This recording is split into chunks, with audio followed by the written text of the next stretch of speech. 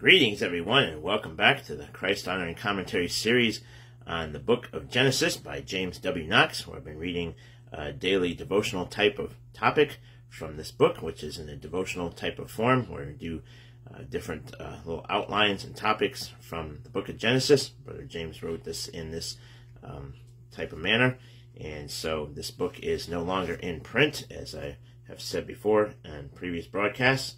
And this is the cover of the book, so you can probably try to locate this somewhere, maybe online or something, or maybe check the church website and contact somebody to find out how to maybe get a transcript copy of this book, or see when they're going to be releasing the newer copy of the Genesis book, which is going to be more of a regular commentary type book with chapters and verses and breaking down the verses. So this might be included in there, these topics. I'm not sure, but that should be hopefully out here soon. So that's the cover of the book, and this is part of the Christ Honoring Commentary series, Book of Genesis by James W. Knox, and you can find his books on the church website at www.jameswknox.org. So let's go ahead and get into today's topic for January 9th, in this little topic titled The Order of Creation. And so Brother James writes here, let me take my glasses off, it's easy to read without those on. So, the order of creation for this 9th day of January. And it says here, note carefully the order in which things were created according to Genesis 1. So let's note this order here. Number 1, heavens. 2, earth. 3, water. 4, light. 5, firmament. 6, grass. 7, herbs. 8, trees. 9, appearance of heavenly bodies. 10, fish. 11, moving things. 12, fowls. 13, creeping things. 14, cattle. And 15, man. So that's the order there. Again, number 1 is heavens. 2 is earth. 3 is water. 4 is light. 5 is firmament. 6 is grass. 7 is herbs. 8 is trees. 9 is appearance of heavenly bodies. 10 is fish. 11 is moving things. 12 is fowls. 13 is creeping things. 14 is cattle. And then 15 is man. And then he concludes down here at the bottom. He says, this is the exact order acknowledged by science. This could not be a guess. If there are 5 factors, you have 120 possible orders. With 9 factors, you have 1 chance in 3,062,800 of correctly guessing the order.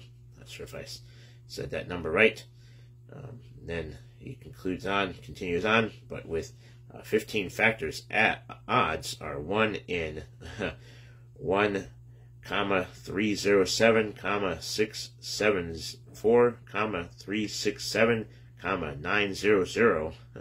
That's the number there he's got there. Quite a number of guessing them in right order. So you've a new baby. What is it? Guess. A girl? No, sir. Guess again. A boy? Now, who told you?